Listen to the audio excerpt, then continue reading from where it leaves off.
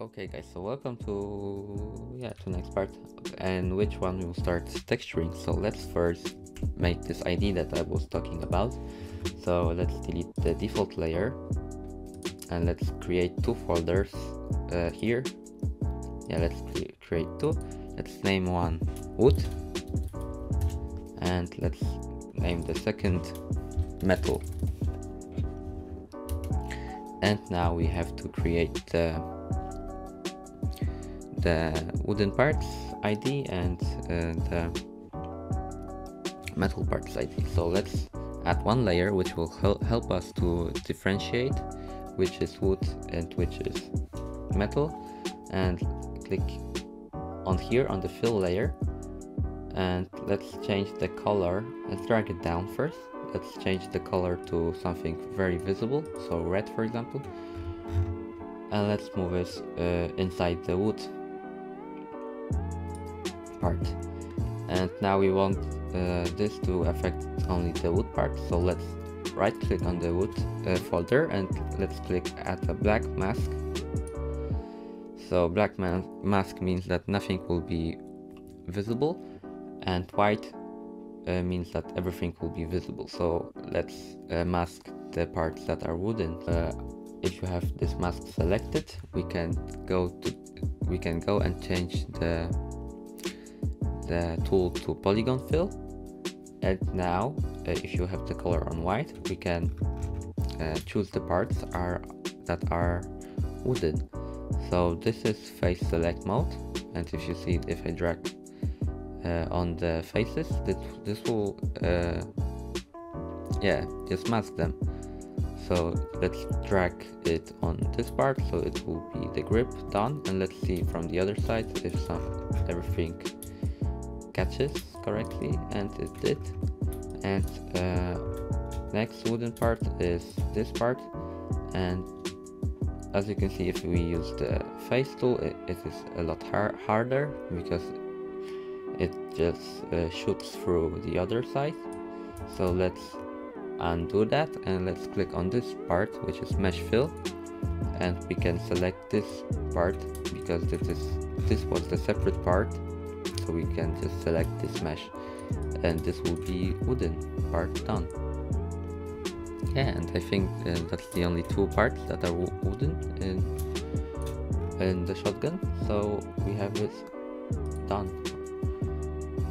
So let's now select the fill layer that we created. Let's duplicate it by Ctrl D. Let's move it to the metal part, and let's change the color to something again very visible, so maybe the bright blue is okay. And now we want to select the metal parts, and we don't have to do it manually. We can just select the mask that we created before, and let's just click copy mask here, right click copy mask, and first we have to add a black mask here in this folder. And now if you right click on this mask, you can paste into mask, so we will have the same mask as on the wood, and we want to invert it, so right click and click invert mask. So now you can see that we have the basic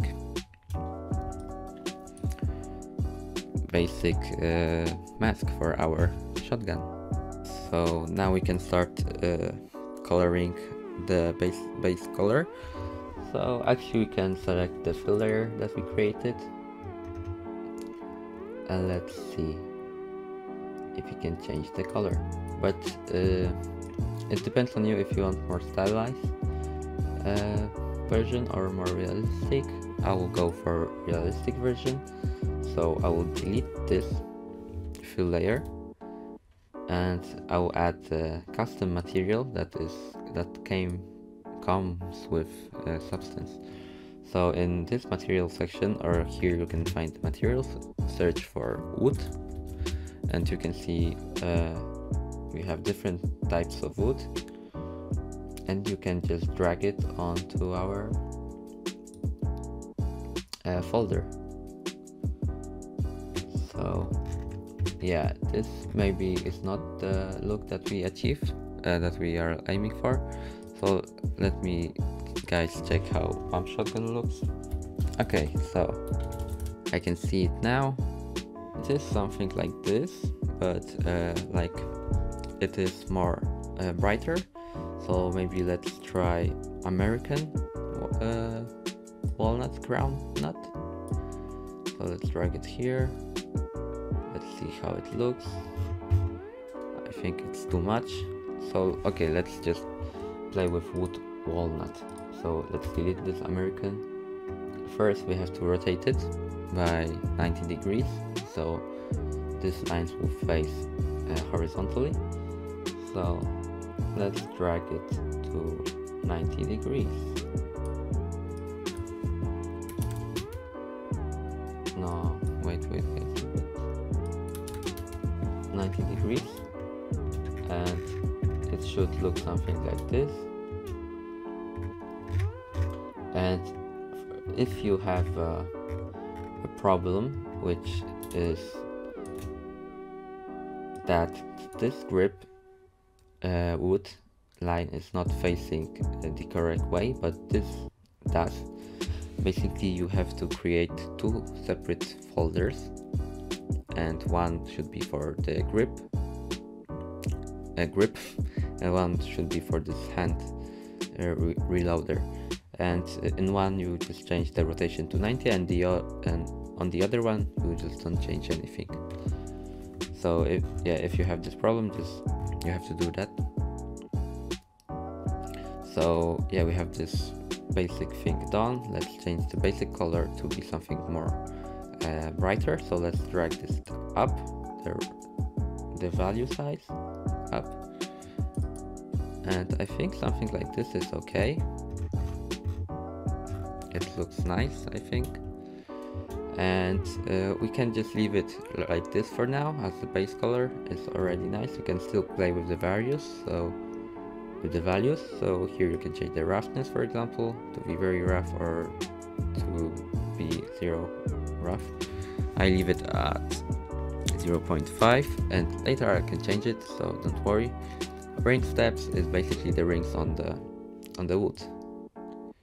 So more you have it, the more lines you will get.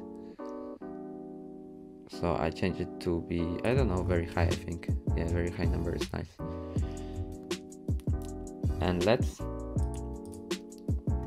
also, you can play with this value, which is normal of this ring. So if you change it to 1, you can see that it pops out, and it actually looks okay, I think. So I can leave it at 1 for now, and we can still change it later. So let's move on to the metal part. So let's delete the blue base color, and let's add the metal part. So to search for metal part, just search for metal, and you should have all kinds of metal here. And the one that we are looking for is,